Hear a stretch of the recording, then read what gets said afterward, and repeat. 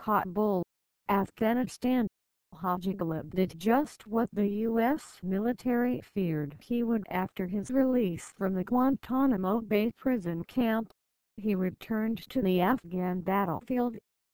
But rather than worrying about Ghalib, the Americans might have considered encouraging him.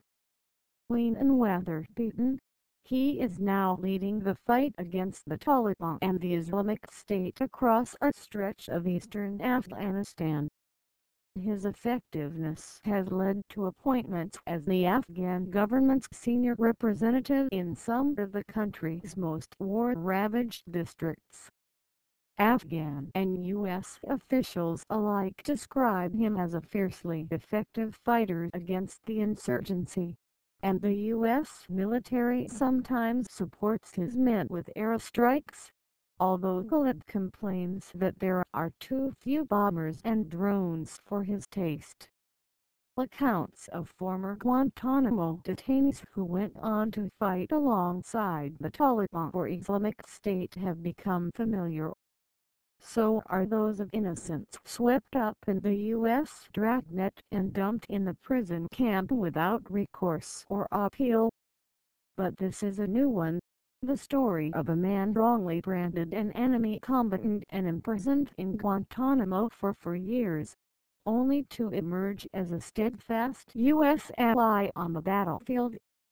At 54, Ghalib's face has creased, and his eyes are both exhausted and watchful, as though all they really expect to see is the next bad turn that will befall his life.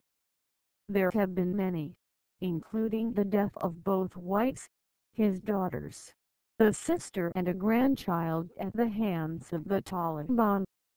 I don't have good memories of life, to be honest, Ghalib said. In a recent interview in Kabul, he catalogued the enemies he has fought during a life of struggle. First the Soviets, during the jihad of the 1980s, then the Taliban over the next 3 decades, and now the Islamic State. More slowly, he recounted the long list of relatives he lost over these decades of calamity. From a brother who died in the war against the Soviets in the 1980s to his 70-year-old brother-in-law, who was beheaded this month. The Taliban killed more than 19 relatives in all. Everything has been fighting and killing, he lamented. Now, his latest fight has even pitted him against a man he once considered a close friend, a poet named Abdul Rahim Muslim Dust, whom he lived alongside in Guantanamo. While Ghalib chose to reject bitterness and fight on behalf of the U.S.-backed government, his former friend Dust now leads the Islamic State fighters whom Ghalib's forces are trying to drive out of eastern Afghanistan. But years ago, stuck in the same camp at Guantanamo, they would spend their days debating politics and religion. Dust, a dour but quick-witted man who was known for the poetry he etched into the side of coffee cups for lack of better writing materials, was adamant that there was only one course of action after their release: go to Pakistan and start waging jihad. He spoke of uniting the whole Muslim world. Ghalib had other plans. I used to argue with them that we are Afghans and we must support Afghanistan, he said, meaning the current U.S.-backed government that replaced the Taliban. It was a minority view, but he did not worry about sharing it with Dust or any of his jailed countrymen. We were friends with each other despite our views, he said. How Ghalib ended up in U.S. captivity is its own bewildering story. After building a reputation as an effective commander against the Soviets and the Taliban, he became the police chief for the new Afghan government after the Taliban's ouster in 2001. But in 2003, He was arrested after U.S. soldiers found explosive devices adjacent to the government compound where he worked. That was apparently close enough. There were also several letters that linked him to Taliban figures, although U.S. officials conceded the letters might have been forged.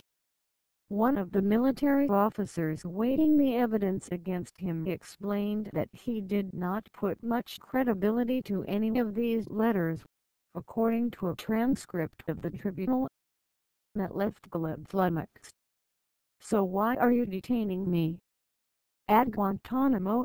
Golub often explained to his captors that he had been fighting the Taliban for years and had even aided U.S. forces at Dora against Al-Qaeda. He recited the names of major anti-Taliban commanders who would vouch for him. U.S. investigators eventually concluded that the detainee is not assessed as being a member of Al-Qaeda or the Taliban, according to a military document outlining the evidence. Yet the military nonetheless described Golub as a medium risk, noting that he could possibly become a formidable enemy given his years of experience as a combat commander, albeit on the government's side before his detainment. Finally, in 2007, Golub was released. He left Guantanamo angry not only over the psychological torture the U.S. military put him through, but also at the Afghan government for never pushing for his release, he recalled.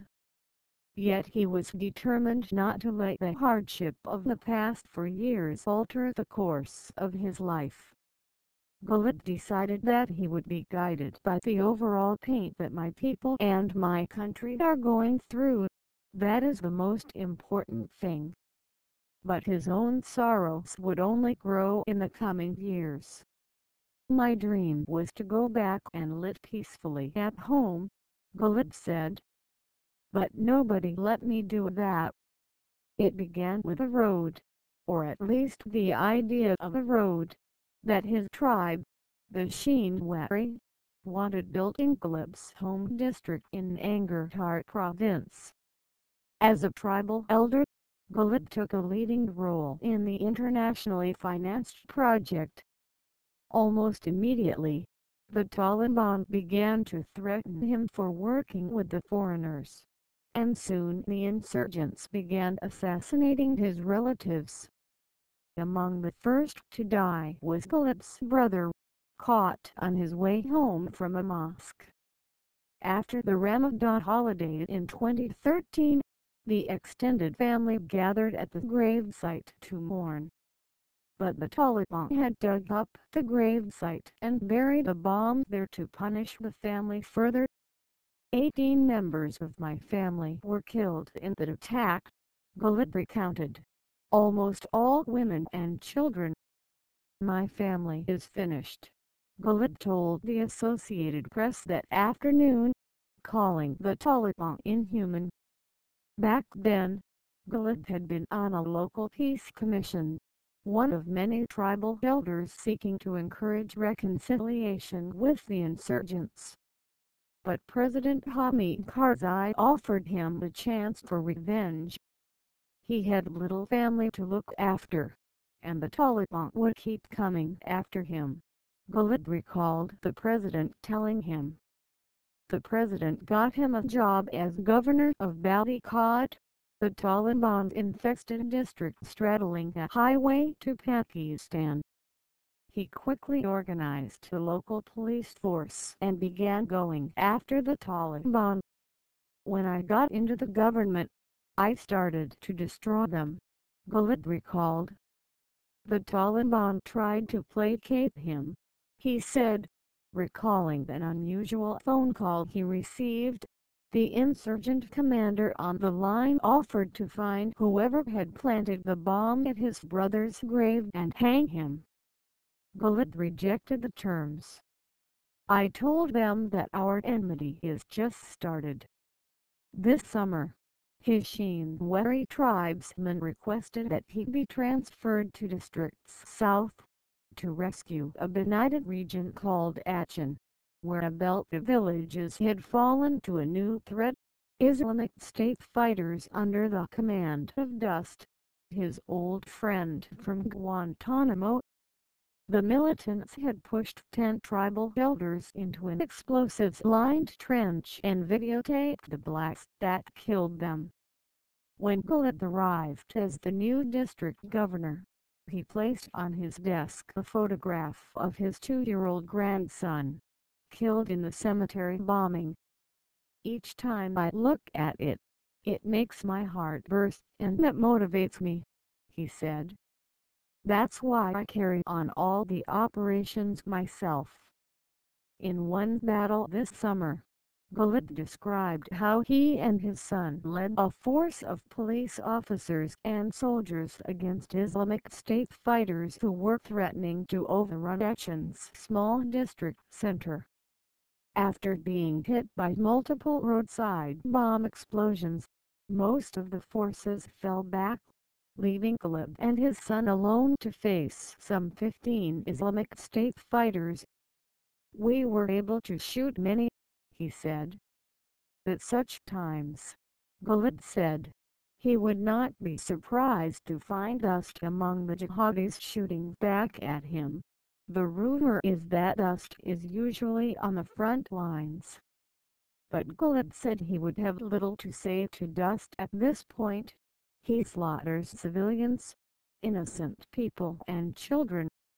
We will not spare him if I face him on the battlefield," Gillett said matter-of-factly. "And given the chance," he said, "he will also not leave me alive." The two last saw each other a decade ago, in 2005, in Guantanamo. The Americans had concluded that Dust was no longer a threat and sent him home. "It is very ironic that Muslim Dust got released before me," Gillett said.